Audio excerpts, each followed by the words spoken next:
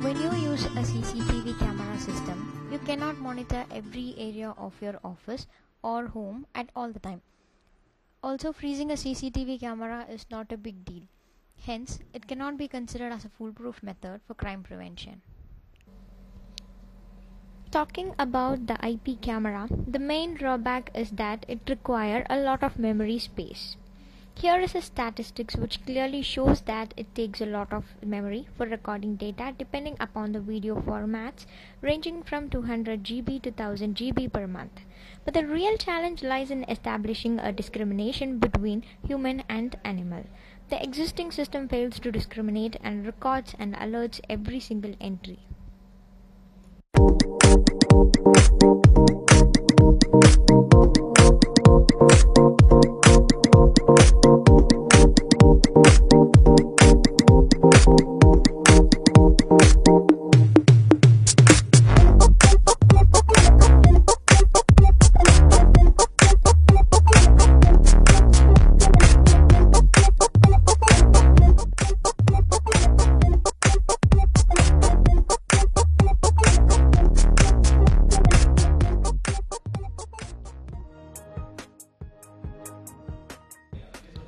This is a USB camera connected to your PC where you have your LabVIEW installed so that you can access your camera using your LabVIEW being installed there.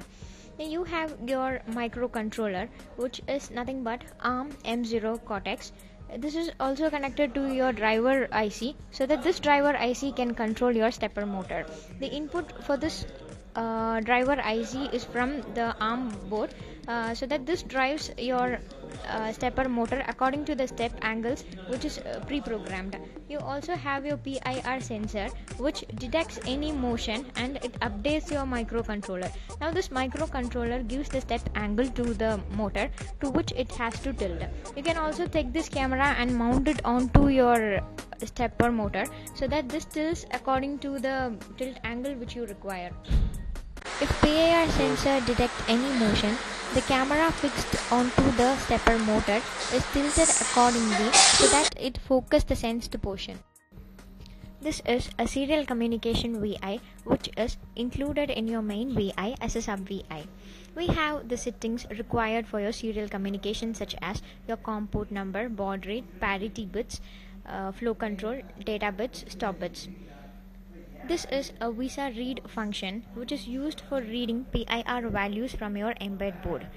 When any change in your PIR detect is observed, it is just indicated by a event structure by a boolean. For serial communication, your Visa resource name is specified here, and when your PIR sensor detects anything, it is updated onto your LabVIEW. This is the Vision Acquisition Express VI.